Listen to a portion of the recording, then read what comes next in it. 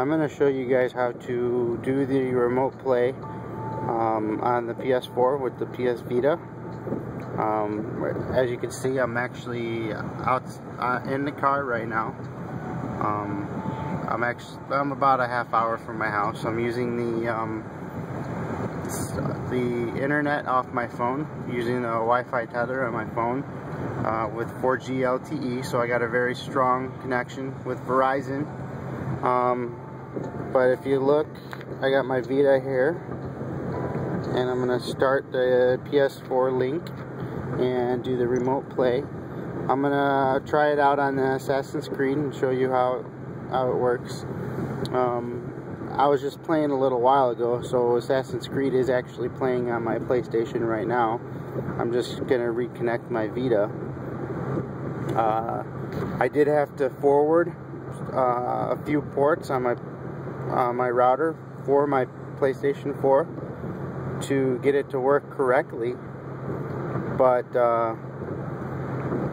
it wasn't too difficult. I actually used an app called, or a program called Port Forwarding to forward my ports, and here it is. Here's Assassin's Creed. It shows me my controls for the Assassin's Creed,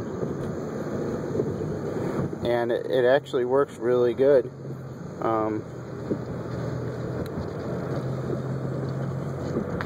You know, on a one-player game, it works great as long as you got a strong signal and strong internet connection on both ends.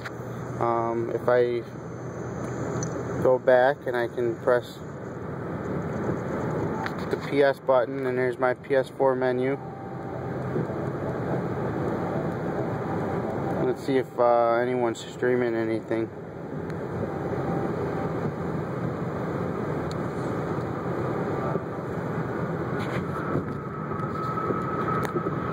And I could just use it like I'm on my PS4, but I'm in the car.